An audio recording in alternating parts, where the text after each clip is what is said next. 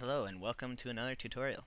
In this tutorial, I'll tell you how to remove black backgrounds in iMovie for muzzle flashes and get the muzzle flashes to line up perfectly with the barrel of the gun. Some people have been having trouble with this, completely understandable, but I'm going to tell you how to be very precise with your editing. So first off, we need some footage. Some of you might not have a camera or things like that, but there's no problem there. I have some available for you to download.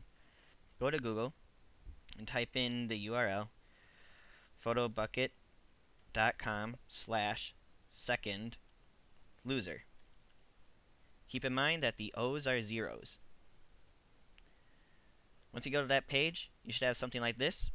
This is a folder I created for you guys. This has some great movie assets, including green screens, blue screens, black backgrounds, white backgrounds, tracer rounds, some basic, quickly made muzzle flashes, some sniper scopes, binoculars, customizable images like that, a bunch of assets you guys could use for practice. These all have clear backgrounds in iMovie. So you could use one of these for now, but let's get back on topic. You need some footage. Well, I have one for you here. This is a small file size, not very good quality or anything like that. It's just holding a gun. It's got a barrel for you, it's got shell casing ejections, things ready for that. All you need is you go File and Download. It should pop up in your Downloads folder. And from your Downloads folder, you can put it into iMovie. Now you have a gun in your event library with usable footage.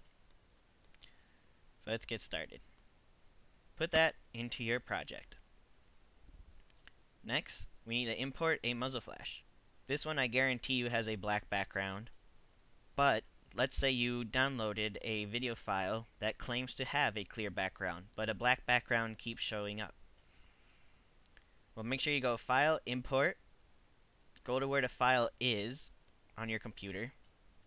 This one is from Action Essentials 2. I really like the quality of these. They even include smoke assets. But if your Action Essentials 2 has a black background, the problem most likely is the optimized video box is checked. You want to uncheck it. Now it's imported. It needs to generate some thumbnails, and it should be good. To make sure we're able to incorporate multiple pictures, you need to go into iMovie, click Preferences, click on the General tab, and make sure the Show Advanced Tools box is checked.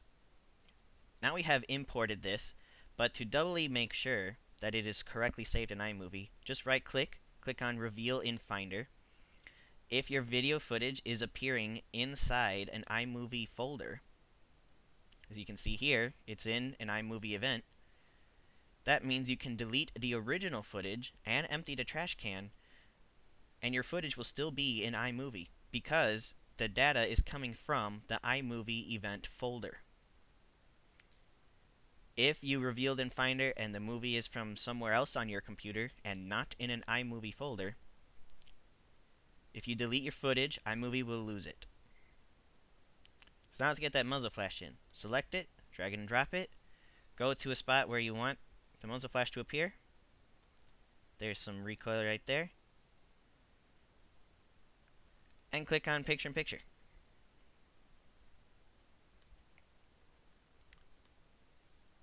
Now you see it has a clear background. That's because the optimized box was not checked. But as you can see, as I try, the muzzle flash cannot line up with the barrel. So we have to click on the little gear. Go to Cropping and Rotation, and change the side of it. Now we can get a little more accurate. If you're having trouble being very precise in your editing, this little bar here, you can scroll it to the side and you'll see more frames per second. That way you can very precisely get your footage to where you want. Now if I just press play, iMovie will just kind of pause and freeze. not really play the video. That is perfectly okay. iMovie is not a very powerful editing program. It will do what it can, but the thing you have to remember is how your video will look in the end. So that's using the Action Essentials 2 and properly importing it. But now let's get back to the black background. This one does not have a clear background. What we'll do is put it right where we want it again, using picture-in-picture.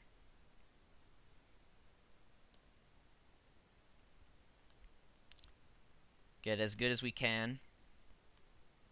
Again, we can click on the little gear. If you're having trouble seeing the gear, make sure you use this little bar to see more frames per second. Click on crop, get it to where you want, as close as you can. Try and line it up as best as you can with the barrel. I actually put my finger on the computer screen and my mouse arrow to where I want my finger to line up, and that helps me get even closer. And there we have it. That muzzle flash is kind of lined up with our picture. Okay, so now we need a green background. Once again, go back to the internet. Go back to that photobucket page I was telling you about. View the album.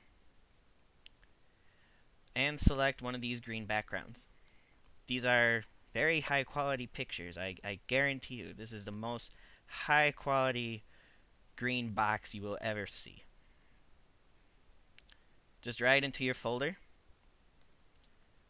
And there we go. Nice high quality green.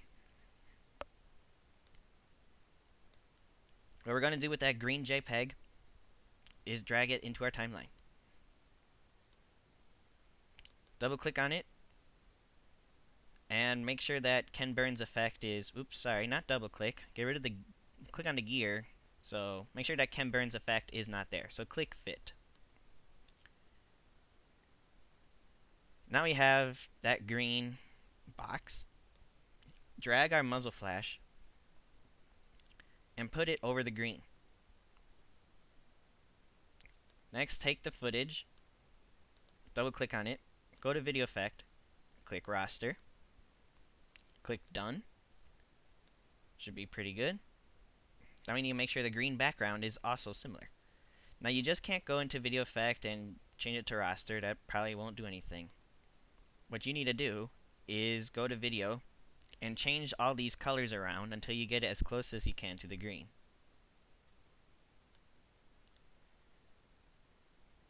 If you're a little colorblind, I'm sorry. Not much I can do for you there, but just ask someone for help.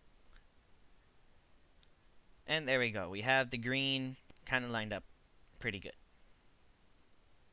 Click done. Hopefully that works. Next you go share, export movie.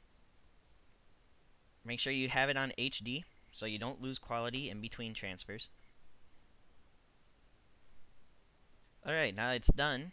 We go to our exported video and put that into our event library.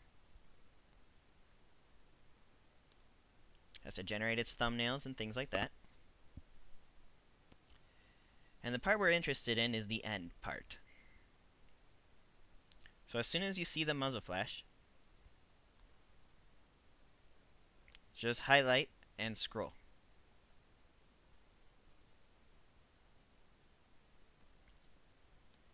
Next, line it up as close as you can to that frame you used before.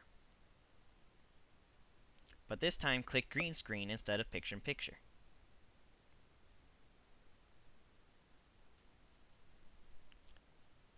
This thing will pop up saying you've modified your project. That's completely acceptable. It's kind of obvious. Delete your excess footage. And we have a muzzle flash. But there's some issues with this. As you can see, it has all these black lines and rubble and all that other junk. Well, the way to get rid of this is double click on it, go to video, and you have 7 different ways to remove the blackness.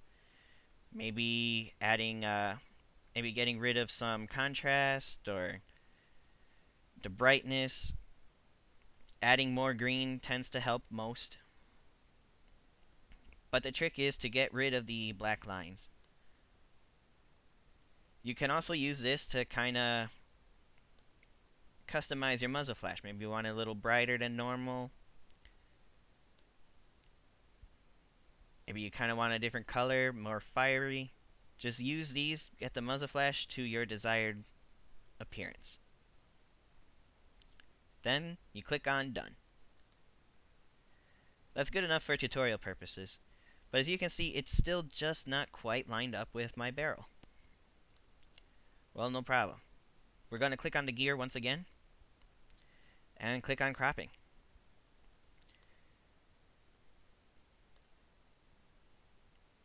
You're going to keep doing this process until you get the muzzle flash just right. Change the center point, change the size of the muzzle flash.